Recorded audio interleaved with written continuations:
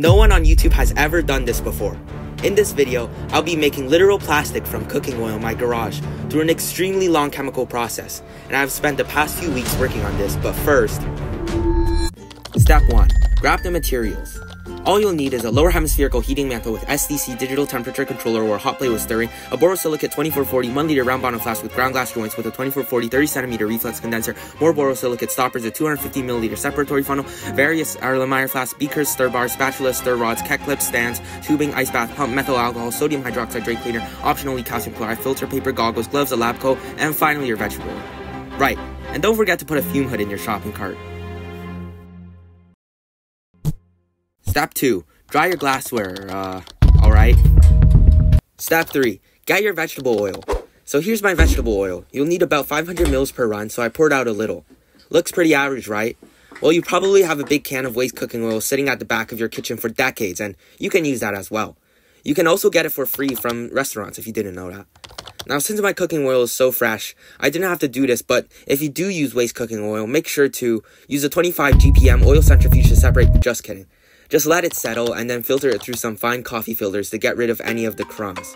It is also often recommended to dry the cooking oil with a drying agent, like calcium chloride, to make sure that minimal water is present, as this might be important in the next step.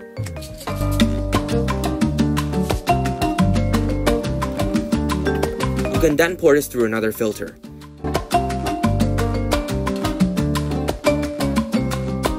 Now you have your vegetable oil cleaned. Finally, for the reaction, you can pour 500 mils of it into a big 1 liter round bottom flask. Let's move on to the next step. Step 4. Methoxide. Go get your sodium hydroxide and methanol. Go! Quick, quick!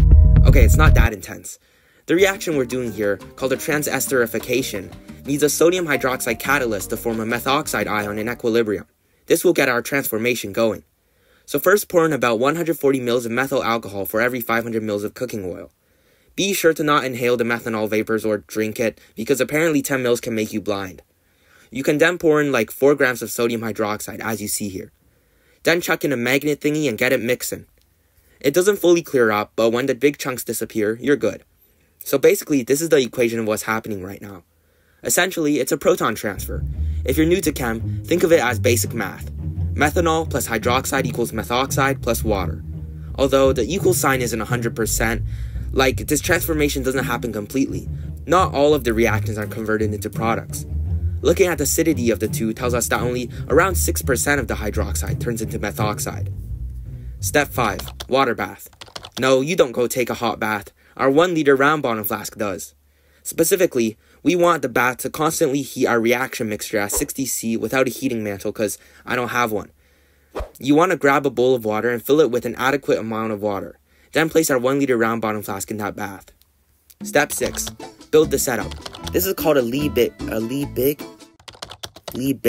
condenser, bruh. Put it in. This is a glass stopper. Put it in. This is a funnel. Put it in. This is our 140 mils of sodium hydroxide and methanol mixture. Put it in. This is a thermometer with an adapter. Put it in. These are keck clamps. Put it in. Just kidding. Put them on. Grammar, guys. Step 7. Get mixing. Now, since methanol is polar and oil is nonpolar, aka they're immiscible, they're not going to mix ever and the reaction ain't going to start happening. So you want to crank up the stirring to the max for maximum surface area between the two substances so that they can actually react at a feasible rate. You can see how it forms an interesting and opaque suspension. Step 8. Get heating. Now, the reaction will be extremely slow without adequate heating as well. That's why you want to heat the water bath and closely monitor the temperature, making sure that it's actually at 60 C and not higher or lower.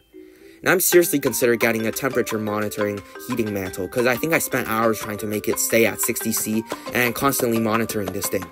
Step 9. Wait for 3 hours. Nice, if you're new to this and wondering what this monstrosity of a setup is, it's called a reflux, bro, where our reaction mixture is continually heated at a required temperature without losing any of our substances. This is because as they evaporate, they condense back down due to the cold water running in the condenser. This waiting part was the most annoying because I had to stay around it and babysit it for like 3 hours, making sure its temp was at 60 C, while being so sleep deprived. I began to understand why mad scientists are mad. Anyways, what we're doing here, although it looks like not much is happening, is a transesterification reaction. This is vegetable oil. It stores fat in the form of a triglyceride, which is a glycerol backbone bonded 3 times via an ester bond to 3 fatty acid chains. What we want to do is kick off that glycerol and replace it with 3 methyl groups that come from our methoxide ion, forming our biodiesel. Thus, biodiesel is also known as fatty acid methyl esters. So this is what the full reaction equation looks like. The R represents the fatty acid chain. Simple, right? Okay, if you really want to know what happens, basically this methoxide ion is a really strong nucleophile, so it'll do a nucleophilic attack on this electrophilic central carbon in our triglyceride and try to attach on. Now, since carbon can't have 5 bonds, these 2 electrons will be kicked onto the oxygen, giving it a formal negative charge, and then it will come back down again, but this time it removes the glycerol. Now imagine this happening 3 times because it's a triglyceride, and all 3 bonds to the glycerol break, releasing the triol with 3 negative formal charges on the oxygens. Now, since water was present in the methoxide equation, it'll come back and protonate it 3 times, forming neutral glycerol and also reforming our hydroxide catalyst. I mean, isn't that just cool? Meanwhile, the nonchalant sodium ion is just watching all this chaos. He's like, nah, I'm just stay out of this. So you might think nothing happened in this 1 liter round bottom flask, but in reality, a snow globe of chemistry was going on inside. Step 10. Take it apart now, bruh. After like 2.5 to 3 hours, you can finally stop the reaction. When the stirring was stopped, this is what it looked like. Pretty neat, eh? I mean, immediately you can see it separating into 2 layers, and this is exactly what we wanted. The brown bottom layers are dirty glycerol, which is denser than the oil, and the yellow layer on top is our biodiesel, aka fame. Step 11. Repeat this entire thing. You know me now. I like not only to make stuff, but I want to mass produce it. So I transferred the mixture into a big Erlenmeyer flask and did another entire run. Exactly the same because I wanted more of this bio juice.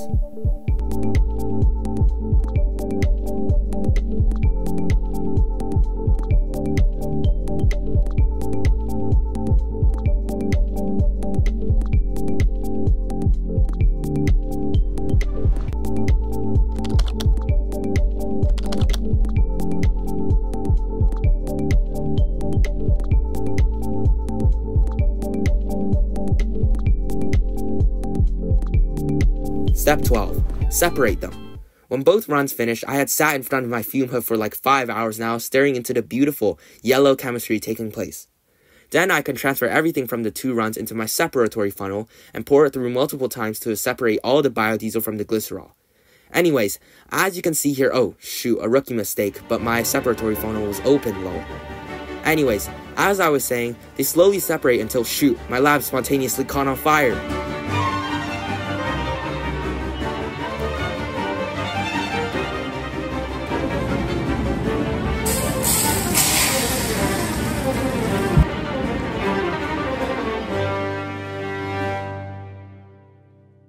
Anyways, as I was saying, you need to give it a good amount of time for it to form 2 clear distinct layers, then drain it. By the way, my funnel is only 250 mils and my mixture is like 1.2 liters, so this took a few passes. Also, if you guys know anything about anything, you know that glycerol is clear and not this brown messy goop. And you're absolutely correct. This is because it's full of impurities. Now after separating the 2, you can see the beaker full of dirty glycerol and my clean biodiesel. Now in my previous video, I did a full washing of the biodiesel and purified it, which took me an entire weekend, so if you want to see how I did that, check it out.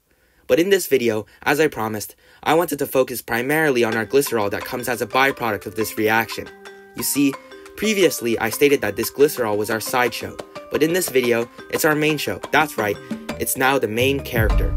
Specifically, I wanted to dive deeper into humble glycerol layer, always sitting at the bottom because there is apparently a way to turn this dirty thing into plastic. And the specific type of plastic I'm talking about here is bioplastic. Step 13. Clean it. But before that, I gotta clean it first. And the first thing I did was place it on a hot plate and test the pH. Currently, it's pretty neutral, but that's about to change. Now because our glycerol here may have had some soap that formed when adding in the sodium hydroxide, as you can see from the equation above, we need to get rid of it somehow. Soap is a basic salt, and it can react with hydrochloric acid, a strong acid, to protonate the carboxylate group, turning it back into free fatty acids, which are nonpolar and will float to the top. By doing this, you can see a bunch of oil precipitate out, and this can be then separated by pouring it through a separatory funnel. After letting it set, I can drain our milky yellow layer, our glycerol, and then discard the rest. Then, before transferring it back onto our hot plate, I need to also make a sodium hydroxide solution, which will be needed for adjusting the pH back to neutral.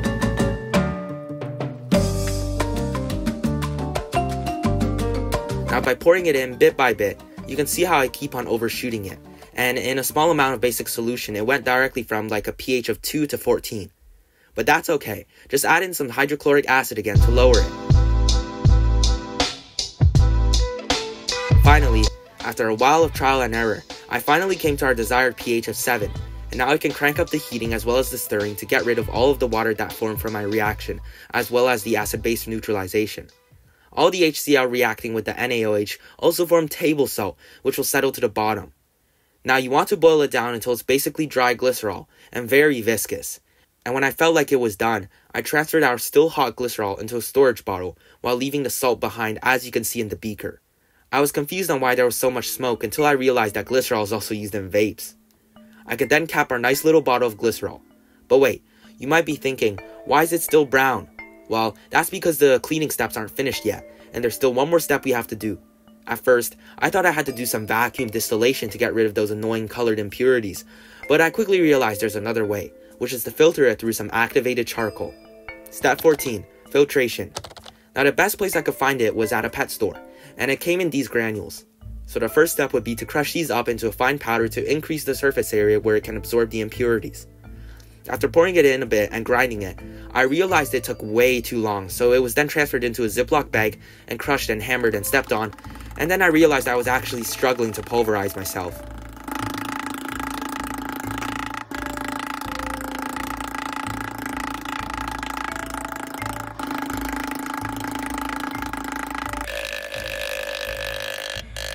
But when it was fine enough, I called it a day and moved on to the next step, which was to bring my brown juice to my school and do the next few steps of cleaning.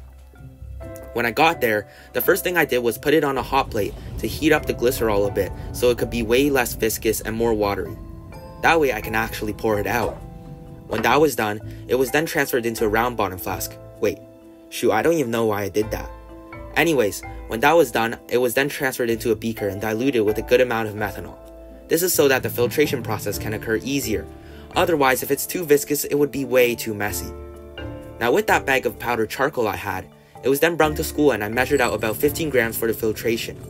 With my beaker of diluted glycerol on the hot plate with medium heat and stirring, the charcoal was then added in and left to stir for a while. Some calcium chloride was added as well. When I came back to vacuum filter it after a few hours, well, I thought everything was going to work out well until it didn't. Gosh, don't you just hate yellow chemistry? Essentially, activated charcoal didn't work, and the yellow impurities were still there. I really couldn't figure out why this was the case, especially because it worked for many other people, like even now Red. I also left it there for hours, so I was confident it would have worked. Well, this isn't the first time experiments fail. In the end, I believe it all came down to one issue: not enough surface area. You see, this is what activated carbon looks like. It's so porous my grind up version can't even compare to it, I guess. So yep, I went to go buy a bottle of myself, activated version, and I poured it back into the beaker. This time, it practically became a tar-like thick black slurry, and I think that's a good sign. It means the particles are actually really fine. This was left to stir for another few hours to really give it enough time, and then transferred to the vacuum filter to filter off the carbon. As you can see, yes, it's actually working this time. I guess surface area really matters. Lastly, since I diluted all of this glycerol with methanol to make it more watery, I then needed to either let it evaporate or distill it off, which is what I did here. When this was done, I was left with my final, nice and clean glycerol. Finally, I can get to making the plastic with this. Step 15, make the plastic. Now in order to synthesize this bioplastic, all you'll need is some water, vinegar, cornstarch, and our glycerol. I decided to use all of my glycerol, so this is going to be done on a pretty massive scale, but you don't need that much if you're going to try this at home. After dumping in the glycerol, we can then add in a good amount of cornstarch. I believe I used around 50 grams or 45 grams, and it was unnecessarily messy, lol. It was then diluted with a good amount of water, along with a small amount of vinegar. We can then place this on the hot plate and crank the heat up to medium or high. You see, plastic is, according to the dictionary, a synthetic material made from a wide range of organic polymers. This means that it can be a polymer of ethylene, lactic acid, or even amino acids, I think. Does that mean that our proteins are technically plastics too? I guess microplastics aren't that bad after all. In our plastic making step, we're not actually polymerizing and making a new polymer. We're directly processing the polymer that's involved in the starch, called polysaccharides. So this is what starch looks like. What you're seeing right now is in fact something called amylopectin, a major component of it. Pretty weird, right? However, if we zoom in a bit, it makes a lot more sense. Those little hexagons that form branches are in fact just a bunch of sugars bonded together by alpha-1,4-glycosidic bonds. As the mixture is heated, the starch granules absorb water and swell. The heat then breaks the hydrogen bonds that hold each granule's crystalline structure together, so the granules kind of melt into the water and releases the amylopectin. This is called gelatinization. The vinegar then catalyzes the hydrolysis of the branched amylopectin, breaking the bonds and turning them into straight-changed amylose, like breaking the branches off of a tree. These straighter chains can align with each other more effectively, so the final plastic film can form a stronger, more ordered network. Our glycerol acts as the plasticizer, and what it does is it inserts itself into the chains, disrupting starch-starch interactions and forming new hydrogen bonds of their own. This helps make the plastic more flexible rather than brittle, and the more you add, the more stretchy it will be. Now at first, it stayed very liquid and nothing much really happened. I waited, and waited, and waited, but even after waiting like multiple minutes, it didn't get any bit more viscous. I thought I made a mistake until the entire stir bar suddenly got stuck and the bottom started hardening. I realized this was because the bottom of the beaker got the most heat, and so the reaction took place the fastest. I then immediately took it off the hot plate, and while it was still nice and hot, I poured it onto a flat plate like this. It's pretty slimy and kind of likes to hold its shape, so it's a good idea to spread it out with something. I think I should have also poured less onto this plate so that I could be thinner. Anyways, I left this thick layer of plastic goop dry for about a week, but the thinner the layer is, the quicker it will dry. Here, the amylose linear chains hydrogen bond to each other and reform into a semi-crystalline matrix. When I came back, it looked like this. There we go, voila, this is our bioplastic. I mean, even though it broke apart, I kinda expected that, as this usually happens during the drying process. The big pieces were still opaque and white, which means they hadn't completely dried yet. It's kind of rubbery when it still contains moisture as well. However, some of the pieces on the edges that were thinner dried much well, and it really feels like plastic. I'm sure if I gave the thicker ones more time, it would have also turned into a texture like this. It was also much more transparent, and I think overall this transformation was pretty successful. In the end, I think I spent around 30 to 40 hours. It really took a lot of time to put all of this together. I was also curious about how it burned, and so I got a piece that still contained some moisture and one that was completely dried. After bringing it outside and blasting it with a blowtorch, the wet one seemed to just shrivel up a bit, and the dry one started charring. None of them actually burned though, but I didn't expect them to erupt into fireballs anyways. Step 16. Subscribe. Step 17. Support Carbon on Patreon. Thank you so much, dedicated viewer, for making it to the end for real. Again, I really want to thank my Patreon supporters for making these projects affordable, and I will provide behind the scenes, early access, shoutouts, and more. If you would like to support a high school student like me, just $3 will go a long way in helping this channel to continue providing quality and educational chem content. Anyways, thank you so much for watching till the end, and please consider clicking the subscribe button below.